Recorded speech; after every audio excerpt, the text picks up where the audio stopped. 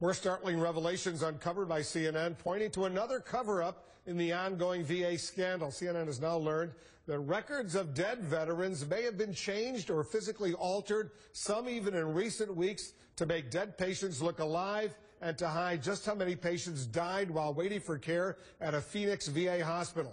Our senior investigative correspondent, Drew Griffin, he's broken the story for all of us. He has new details of the latest developments. Drew, what are you learning?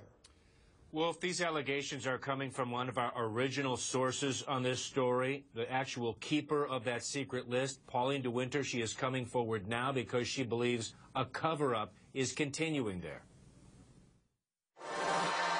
Pauline DeWinter, a scheduling clerk at the Phoenix VA, is coming forward because she believes she knows something that is frankly unthinkable.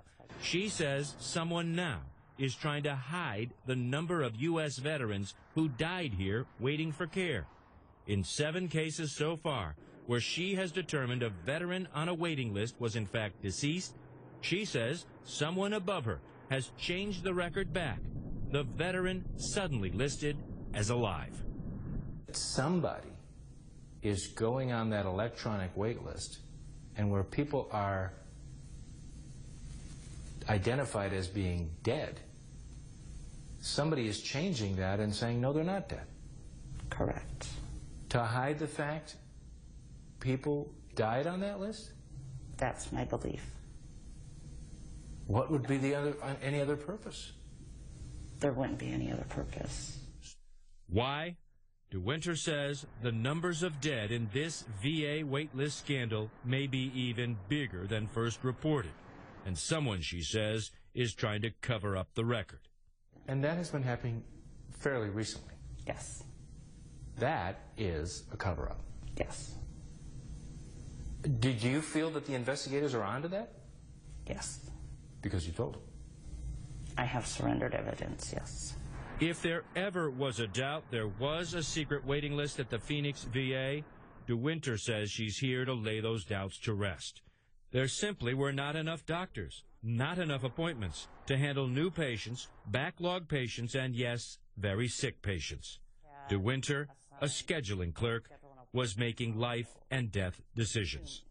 And that really overtook even the wait list, because now I have a consult where veterans are very sick.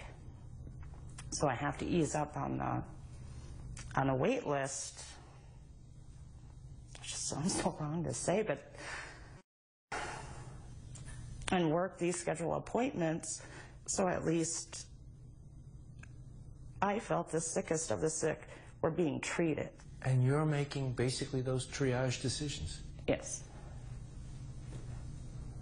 Wolf, we asked the Veterans Administration directly to respond to the allegations made in this report. They only gave us a generic statement saying that they are working hard to reduce the wait list and try to fix the systemic problems at the VA.